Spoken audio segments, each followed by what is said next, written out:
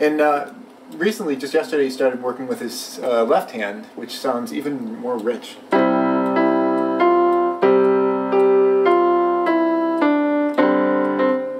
Yeah, it is difficult. I could not play piano with. I can't play piano with one hand. I definitely couldn't do it with two. You're doing great, River. Let's hop into the pantry, because what I want to do in this video is talk about the project that we've been working on in here for the past several days, which has been the air exchanger, getting the holes through the wall.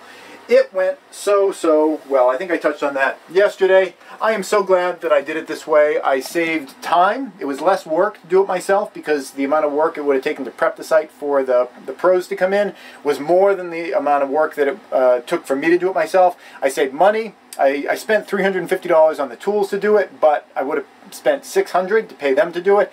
And now I have the tools still around, so if I ever want to cut more holes, I can do it essentially for free. So these are the two holes that we did.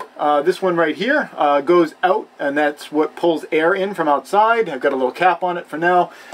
This hole right here goes out into the greenhouse. I'll kind of set the camera up over here and just kind of explain how this is going to all work together here. Let's see. Oh, is that going to be stable? Okay. Hopefully you guys don't fall over during the video. All right. So this is the air exchange unit. We're going to be hooking this in. The purpose of this thing is that you need fresh air all year round, but it's specifically in the winter, you know, when you have your windows closed, you can get a lot of carbon dioxide building up from people breathing. And, you know, we've got the wood stove here, so, you know, gas comes out of that occasionally if we open it up or whatnot. So we want to get fresh air into the house. So the purpose of this is that this kind of intermingles your waste air with your fresh air, and it tries to extract the heat from the fresh air. It tries to extract the heat from the stale air and put the heat into the fresh air as it comes in. It kind of like there's like kind of a manifold, and the fresh air is coming in, the hot air is going out, and it tries to transfer as much heat as it can from one side to the other. So we've got fresh air coming into the unit right here, and that's why I lined that one up there. Stale air getting blown out of the house is going to come out of this thing, and it blows into the greenhouse. You know, so that'll kind of partially warm the greenhouse. I mean, it's stale air, but who cares? You know, it's like the greenhouse is leaky enough, so like it'll put some warmth into the greenhouse, but you know, plenty of fresh air is going to get into the greenhouse anyway. The tubes that blow into the house or draw from the house are on this side.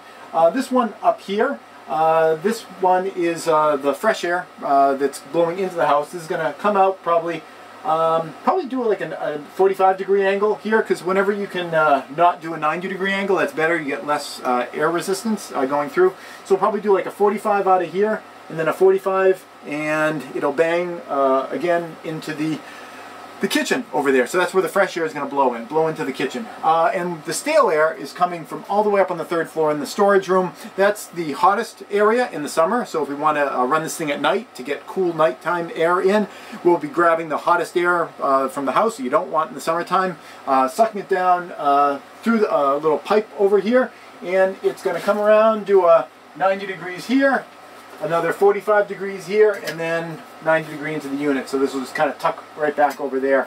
And that should do a pretty good job at you know, keeping it so the house has plenty of fresh air, because it is a really important thing. Last winter I was watching our CO2 levels. I've got a little meter that can read that. And last winter, you know, we had to open the windows occasionally to just let in some fresh air. So this is going to serve essentially the same function, but instead of just dumping all of your hot air, this is going to try to extract as much of that warmth out of the air before we ultimately blow it out. And like I said, even when we blow it out, it's going into the greenhouse. So we're warming the greenhouse, so that'll kind of help to keep the house a little bit warmer.